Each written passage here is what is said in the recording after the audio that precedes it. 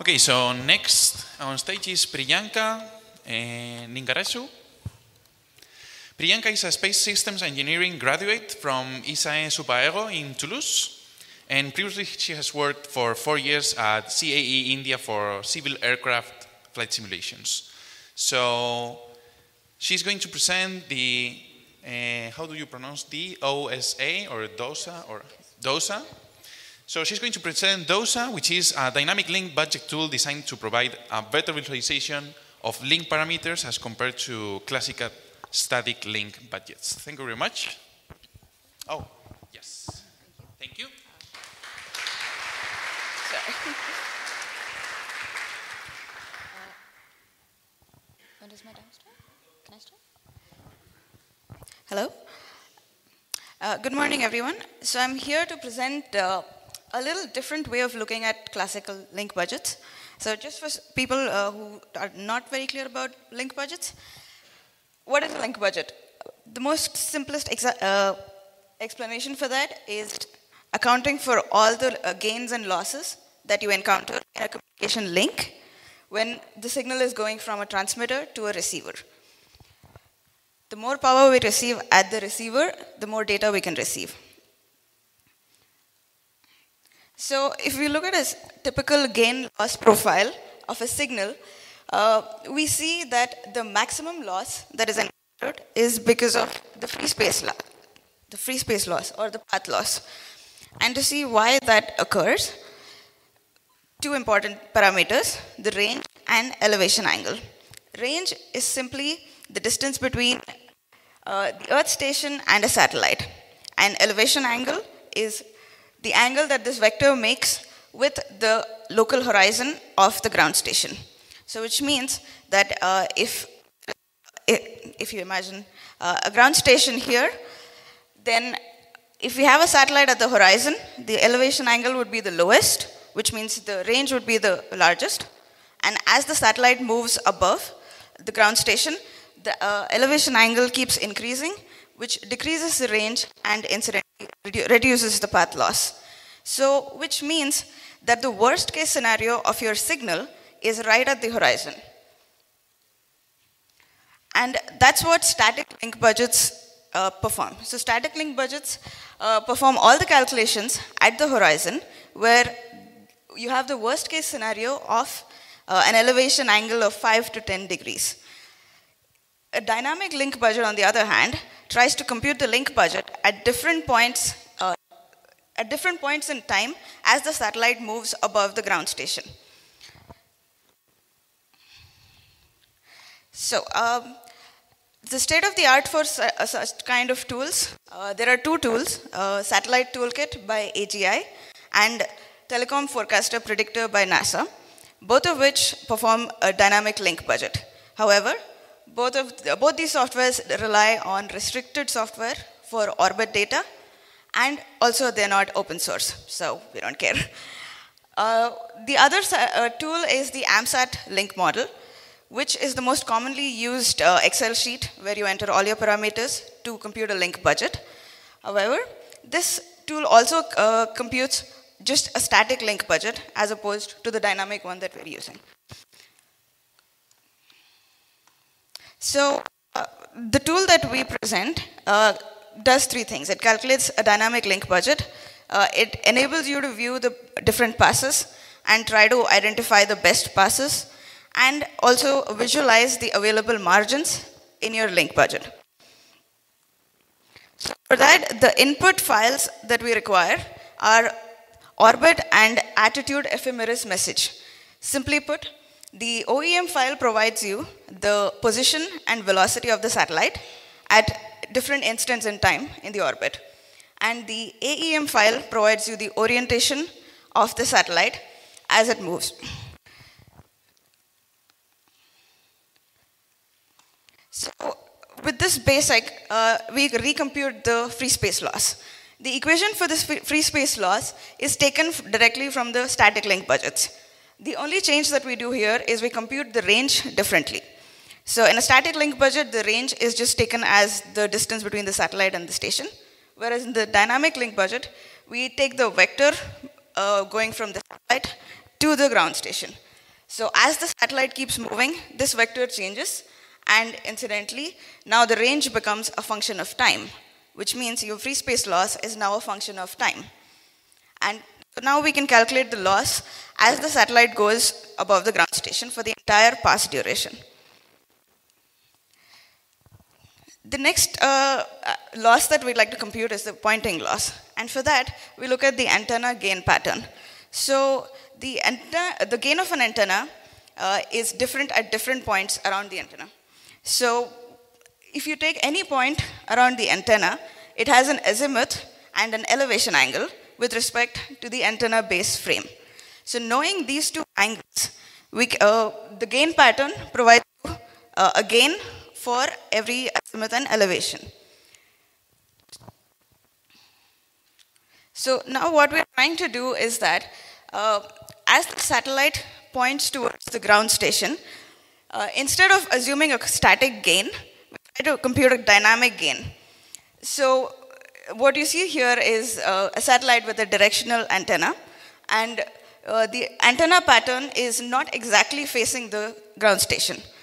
The antenna pattern, the maximum value of the gain is not facing the ground station.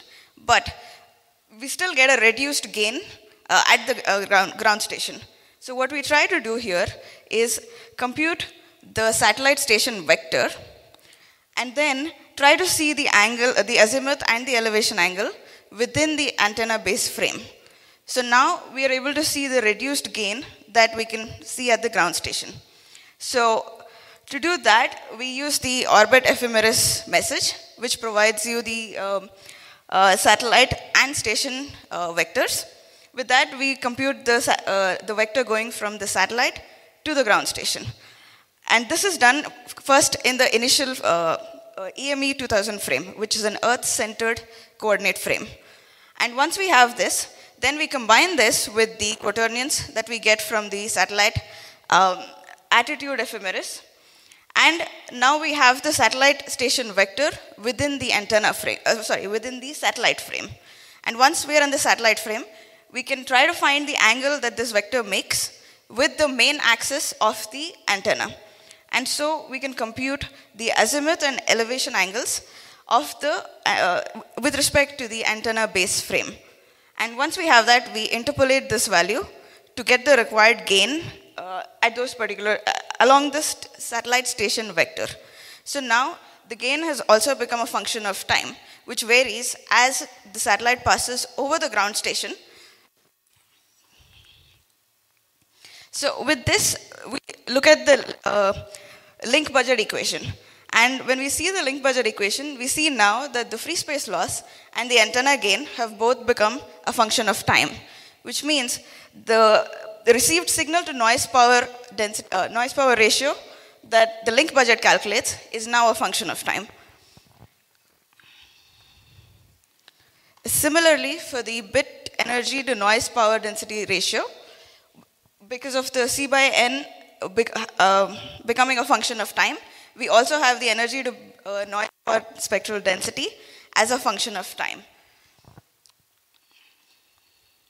I come back to the Doppler effect if we have time in the end. So we performed a case study for the ISAT, which is a satellite project of CST designed to observe the Milky Way noise. So what the two computes are very simple graphs of this sort. So the first peak that you see is the first pass. This duration is done for 30,000 seconds. We requested the attitude and orbit control system to provide us the OEM and AEM files. So this goes on for 30,000 seconds, and in that we see there are two passes. And in the first pass, we see that the maximum elevation angle is 36.3 degrees. Not the best, but compared to the second pass that we get, it's fairly better. And we see that the free space loss varies from a minimum of minimum of 157.4 all the way up to 165. That's about 7 to 8 dB of variation. This was validated calculated using the VTS simulation tool to make sure that we're observing the passes correctly. Come back to this. So with this, when we look at the C by N variations, we see that the C by N maximum value is about 72 dB. Now, the receiver requires a minimum signal to carrier to noise power ratio to properly intercept the signal. And that for our receiver was about 10 dB. So which means now we have a margin of close to 62 dB. Same for the second pass, we again have a fairly high margin. So what, I'm sorry. When we compute the same calculations for the energy per bit to noise ratio, we again observe that, so the minimum energy per bit to noise ratio is given based on the type of modulation technique and the coding technique that you wish to have. So for that, we require a minimum of 2.4 dB. But what we see is that we actually have a maximum of 40 dB. So we have a fairly high margin. So the idea here is that with a tool like this, you can see multiple passes, and you can see the different margins that are available at each and every pass. And then you can try to identify the best passes and try to change the bit rate for the best passes. So when you have a really high margin, you can try to download more data by changing the data rate. And for the lower ones, you can leave it as it is. So that's the goal of this kind of a dynamic tool. So the future work that we are currently performing on this is to build a GUI user interface for the tool, because right now it's just code, and we are updating the user inputs in code. We'd like to build a GUI for that. And we'd like to provide a Celeste Lab code so that when you do not have the OEM and AEM files at the start of a mission, you can try to generate them yourself using the Celeste Lab tool. So to recap, the DOSA tool basically computes a dynamic link budget. It allows you to see different passes and identify the best passes that are available, and also try to see the different margins available for each of your passes. So the paper that is referenced here provides you an algorithm to choose the optimum bit rate when you have a dynamic link budget like this. So this could be a possible future work to try to continue on this. So I thank you for your attention, and I welcome any questions.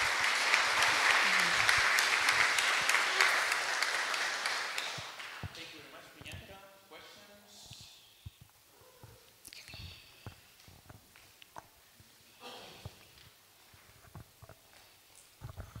Yes, thank you for your presentation. My kind of first short question. My question will be about the noise. In your equation, you were talking about the EBNO, but you were saying that only the gains are changing, but also the noise floor and noise figure is always changing. Especially if you are the person who has been ever pointing this antenna to the sky, you know that the noise from the directly... Yes? I'm so sorry. Could you please repeat a little slower? I could not understand. Yes, really so sorry. my question is about the noise. Okay. So every operator who has been ever operating a satellite dish, he or she knows that the noise floor, when pointing to the directly the azimuth, is much lower than what is in the horizon. Right. So also the noise floor is changing over time, and it can be a huge change, several decibels at least. So do you have any plans to model the noises coming from the ionosphere, from the atmosphere, and their changes to the link budget? As of now, we do not have it, but there is a possibility to try to model it. So this is a base for a dynamic link budget. And as we go ahead, like, we can try to model any of the parameters that we want in a more dynamic way. So currently, we don't have the plans for that, but it is an option for the future. Okay, next question. Hi. You mentioned something about the antenna and pointing losses, right? Right. So you take as input the antenna polar coordinates and with a gain, and you calculate it, Or you calculate it with a network, with an antenna simulator, let's say. So you had a plot with a simple dipole.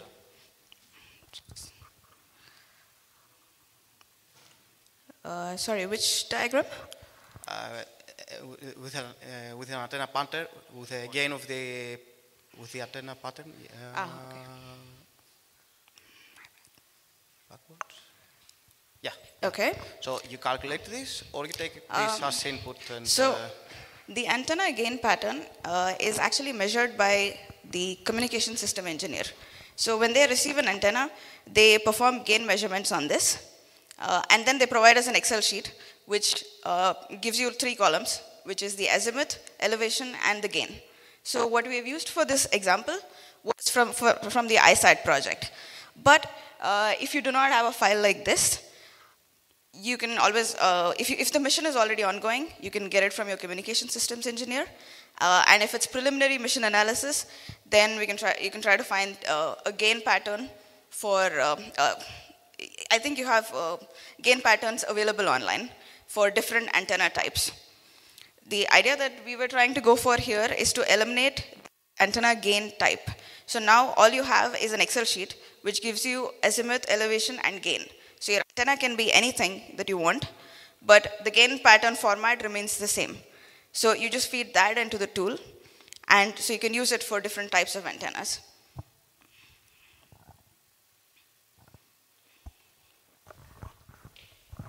Okay, so you're using the OEM file, which is basically a list of the state vectors to define the orbit state. But this is pre-computed, so you're fixed to this orbit then.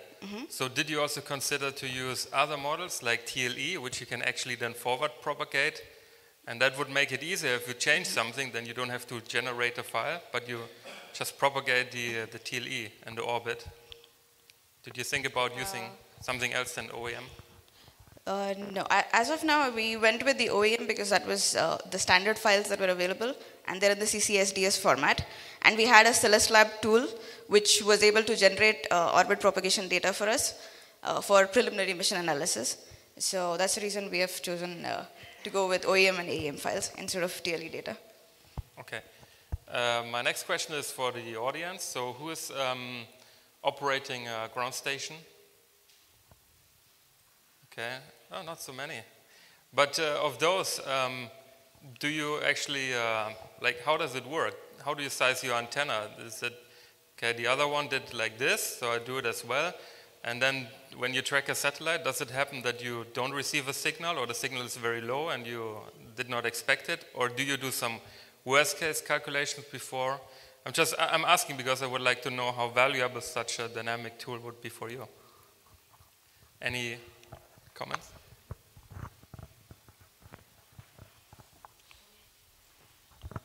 Yeah, so I think mostly, at least for my part, we do worst case calculations, and we find that in particular when using spreadsheets and have to assess atmospheric losses and polarization and things like that, we end up with oversizing the link budget. So a dynamic tool would be very nice to have, which you can simulate and have more realistic scenarios. Okay, thank you. Classic engineer approach, yeah. Calculate and then multiply with a constant, yeah. Actually, we have a similar tool that runs on the GNU radio. So instead of your approach, we use the TLEs, as Arthur mentioned, and you can have a prediction of several days when you specify a ground station, your satellite TLEs, and you can run the simulation for many days, years even, and when the satellite is in the range of your ground station, it starts injecting the Doppler effect, all the stuff that we have already calculated. And of course, it is in the GNU radio, so you can do prototyping, or you can check if your transceivers work pretty correctly. And Also check your bit error rate, what you have to expect on during your mission. So check it out. Okay. What was the name of your tool? GRLeo. It's on LibreSpace Foundation Git repository on GitLab. So take a look at it. Okay. Just a comment that even in this tool, you can try to propagate the data for many number of days based on the AEM and the OEM files that you provide.